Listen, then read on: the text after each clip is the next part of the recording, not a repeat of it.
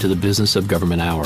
I'm Michael Keegan, your host and managing editor of the Business of Government magazine. Every day across the United States, the nation's health and human services agencies touch millions of lives.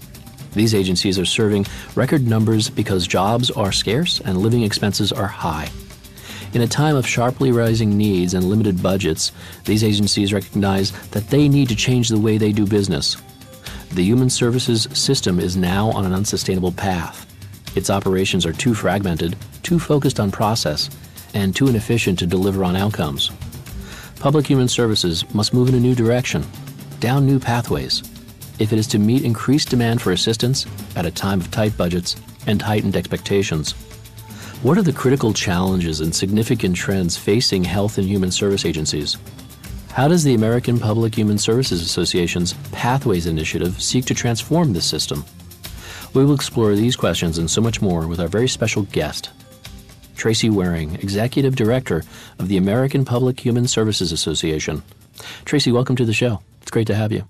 Great to be here. Thank you very much for the invitation. Also joining our conversation from IBM is Nicole Gartner. Nicole, welcome. Thank you so much, Michael. So, Tracy, before we delve into specific initiatives, perhaps you can provide us with a brief overview of the history, mission, and activities of the American Public Human Services Association. When was it created, and how has its mission evolved to date? Yeah, we're a bipartisan nonprofit membership organization.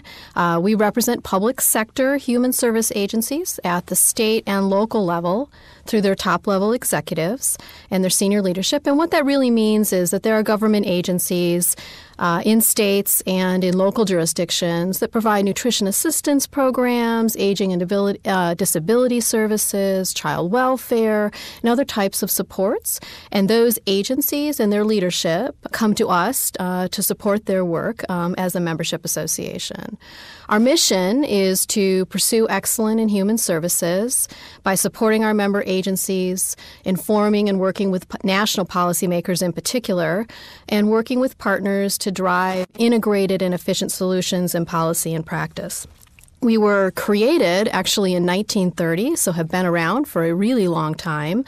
We had a name change around the time of welfare reform. We were the American Public Welfare Association, changed to American Public Human Services Association. We have 9 affiliate organizations whose members help administer specific programs like SNAP, which is a food stamp program, as well as things that really cross the enterprise of a public sector agency like information technology. So we have our IT solutions management group that brings together professionals who work within human service agencies and support their technology needs. And really, in all, what we do is help represent members before national policymakers on issues of human services. We issue policy recommendations. We bring our members together to have conferences and meetings to exchange best practices and information in the field. And we work to prepare guidance and tools that support our